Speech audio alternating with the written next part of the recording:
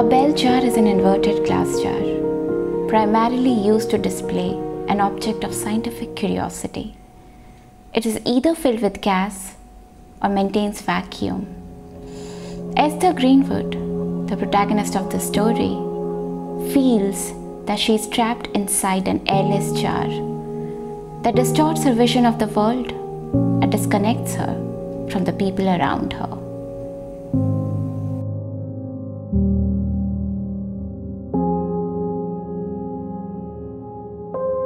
Esther Greenwood is a college student who aspires to become a poet. She gets through an internship to become a guest editor in one of the fashion magazines in New York. There, she meets two kinds of people: the rebels, who are against the system, and the conformists, who are always by the system. There, she fights to find her identity. Her relationship with her boyfriend is also rough. She is confused whether to become a full-time housewife or to pursue her career.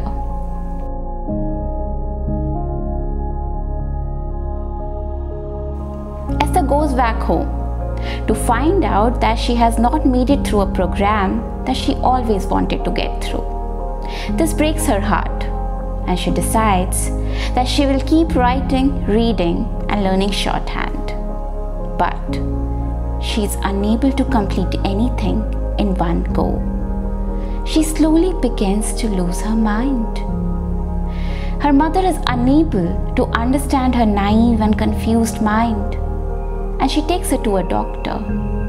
The doctor prescribes her shock therapy, which is of no help, and her condition worsens. Esther tries to cut herself, drown herself, and hang herself. And finally, she takes a whole bottle of sleeping pills to sleep forever. When she wakes up, she finds herself in a hospital under the guidance of a doctor, Dr. Nolan. She is her final ray of hope. After a series of events, Esther's condition improves. And in the end, we see that Esther enters a room full of doctors who are going to decide whether Esther can go back into the world or not. But Esther knows in her mind that the bell jar of her insanity can break any time.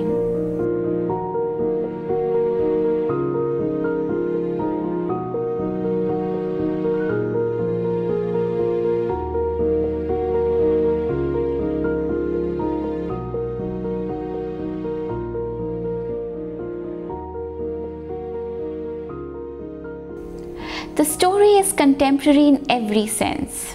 Although The Bell Jar by Sylvia Plath was written in 1963, it is still relevant. It is recently that we have openly started to talk about mental health issues. But way back in 63, Plath was confident that she could write about her mental health openly. This is her autobiographical depiction. This should be read by everyone. Even if you're not depressed, it should be read because anyone in your family or anyone around you could be going through depression.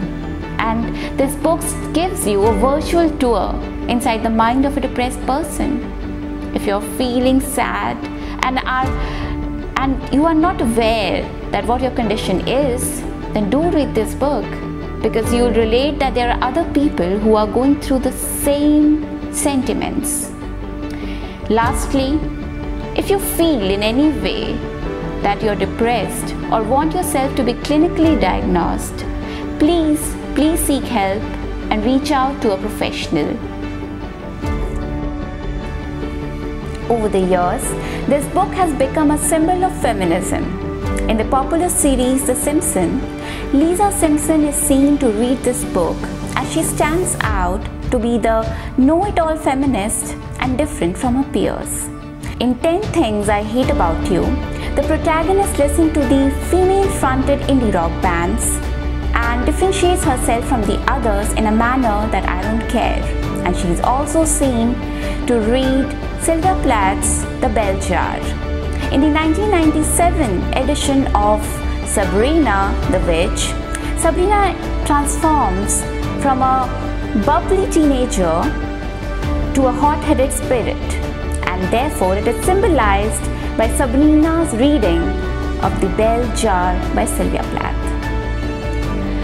I have come with a series of girl power fridge magnets, and this one is dedicated to Sylvia Plath's The Bell Jar. To order this design, please find the contact details in the comment section. Please do like, subscribe to Anecdotes with Anushri for more such videos. Thank you.